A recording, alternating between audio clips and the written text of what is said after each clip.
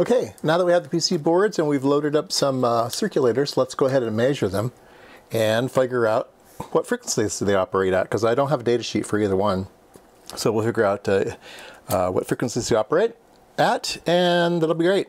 So I wanted to also show this. I didn't know what video would be good to show it on, but I was given these rulers. Everybody has seen these rulers. I think I even did a video on these cool rulers. I think these were originally Adafruit rulers, and everybody else has cloned them.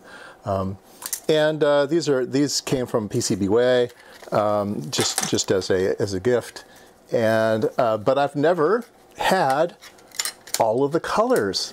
I've made green PC boards, black PC boards, and red PC boards, and blue PC boards, but look at all the colors they have. I've never seen them all together, right? I've never seen them in person. So yeah, let's take a look at these. This is pretty cool. So if you're thinking about doing a project, some of the boards you don't pay any extra for to get colors. So I think the red and the blue and the green are basic, and the black I think are basically all the same price, but some of the other ones are a premium price. White's interesting. If you're building circuits that have LEDs on them, sometimes you want to have a white background so you don't lose any light. Everything gets reflected. Purple is interesting. I don't think I've ever seen a purple PC board, so that one's cool. This is the normal green. And there's two greens. This is the normal green, and this is a flat green. It's a matte green. So that's really interesting. I like the matte color. I think the matte colors are all premium, but yeah, a matte green. And then there's two blacks. There's a regular black, the shiny black, and there's also a matte black. I really like the matte black one. It's pretty cool. But this one is my favorite of all. I don't know what color you call this. I guess it's kind of brown. I mean, it's kind of in the black family, but it has kind of a brownish tinge to it. And it's super flat in reflectivity. It's really matte. This one looks really, really high quality. Just when you take a look at it, you go, oh, I've never seen a PC board like that before. The matte green one's kind of okay, but this one is great. And then there's some other ones that are just yellow. I don't like yellow, and red and blue. I've made PC boards out of red and blue before. But anyway, there you go. All the different colors you can get all in one spot. So yeah, that's pretty nice. Okay, so let's get on with the show. We have a circulator loaded up, and we'll do this one first. I believe these circulators are going to be around 2.4 gigahertz, 2.2, 2.4 gigahertz, something like that. I don't think they'll be any higher, but they might be. The piece of test equipment I have that will go higher in frequency is this the new Nano VNA V2 that I was given. This one goes to 3 gigahertz. Somebody mentioned it went to 4. Theirs goes to 4.4, so I need to kind of investigate that in this one. Maybe it will go higher, but it defaults to 3 gigahertz. So. It might be that you can use the higher, but then it's, gets really, really noisy or something. I don't know. I believe the chipset in it does go to 4.4, so I need to take a look at that. So anyway, let's calibrate this and sweep out the circulator and see what it does. All right, so that viewer was right. It does go up to 4.4 gigahertz. I did not know that. That's great. Thank you very much. I put it to 4.4 gigahertz, but it's obviously not leveled yet. So I have a through connector here, so let's go into the cal. Oops, not there. Let's go into cal, calibrate. Let's do the through calibration, and say done. And there we go. We get a straight line now. There we go. So we're calibrated from 50 kilohertz to 4 gigahertz. Great. So let's go ahead and put on our circulator and see what happens. So I am going to do a trick here. I'm going to put it in backwards, what I claim to be backwards, so it's going to reject things. But I'm going to do a trick that you'll like. All right, so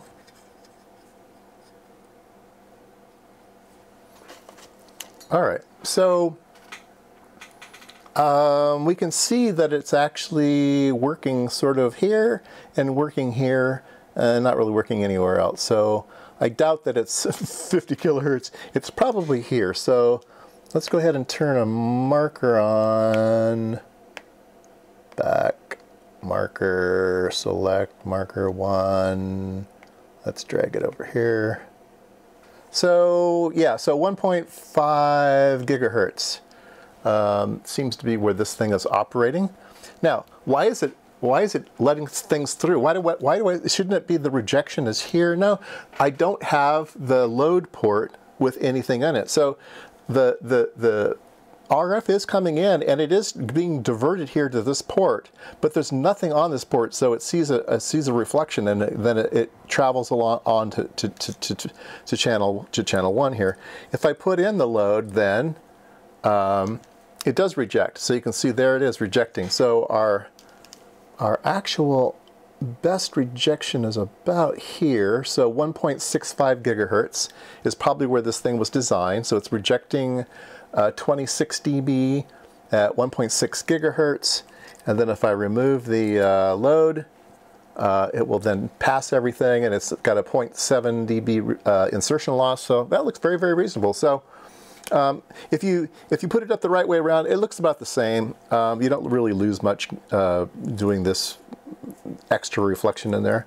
So there we go. So I know that this is great. So it's around 1.6. So let's sweep 1 to 2 gigahertz. Yeah, let's do that. Oops. Back, stimulus, start, 1 gigahertz. Stop 2 gigahertz. And yeah, there we go. So, and then let me take the load off. And yep, very, very cool.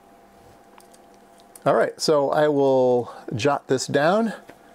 And maybe put a little label on the board so I know its frequency of interest. It's about 1.65 gigahertz. All right, let's take a look at the other one. All right, this other coupler I can measure it on my new fancy piece of equipment here, my 8712, and I recently purchased these for the input. So if anybody has been in the microwave industry, they know what these are and they know how much they cost. These are made by the Gore company. So Gore is the company that makes those, you know, waterproof wind jackets and stuff, Gore-Tex, right? The Gore company actually their very, very first product, all of these things are based off of Teflon. Their very, very first product was artificial vein and artery replacements. They were porous, a porous tube that could act like an artery, and they were used for reconstruction in the body, and then the porousness of it allowed the body to grow into it and make it a permanent structure. So that's how they got their start, was in the medical industry. And then they started building jackets, and then they started building dielectrics. They said, hey, that foam Teflon would be really, really good for dielectrics. You could get really, really good velocity factors and stuff. And so they make very high-end coax cables. And then they went and they made super duper coax cables. So these have like a metal, maybe it's just plastic, but a spiral bound around it. So these are like super heavy duty, and they limit the bend radius, and so you don't get any return reflections and stuff like that. And these are great for test purposes and stuff. Big strain reliefs on them. These are super, super high quality. I don't know for sure what the price of these were, but I would be guessing they're somewhere between $500 and $1,000 each. Okay, $500 to $1,000 each for these things. They're usually good up to 18 gigahertz or 20 gigahertz or something also. They're very, very, very high quality. Anyway, I saw them on eBay. I made the guy an offer. He had 3 of these. I got them for 40 bucks. So 3 for 40 bucks. Yeah, there's a deal. There's a deal. They even say Gore in it. WL Gore Company. All right, so let's go ahead and calibrate this thing over the frequency range that we're interested in. Let me find a through connector here. Where's all my through connectors? Here's one. Here's another one. All right, so we will really heavy duty SMA connectors on this thing too. Really, I don't know who made these things, but these are super duper. All right, let's put these in, tighten them down. All right, so let's see, this is reflection. We want transmission. Oh, they're already pretty flat, but we'll go ahead and calibrate. Response, there we go. All right, so we are calibrated. Takes more time to put connectors on and off than it does to calibrate. Okay, and I'm gonna, so this is the unit we're gonna test over here. And I will do the same trick. We will go backwards, and then we can just remove the load and see our response. The load is on there right now. So we're gonna be looking at the rejection. So let's put this on, there we go.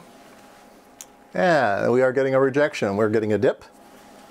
Let's do marker, search, minimum. There it is at 847.5 megahertz. So this one operates at 800 megahertz. That's very cool. And let's see if we can get everything. I can't really get everything in picture here, but yeah, there we go. And then if I take off the load, we will then see the transmission. And yeah, it's pretty flat out here. So it's going to operate over a larger range than the other one. Let's take a look at here and the marker. If we say that a 20 dB is good enough, then we can operate this thing from 825 to 875. Yeah, very cool. So there you go.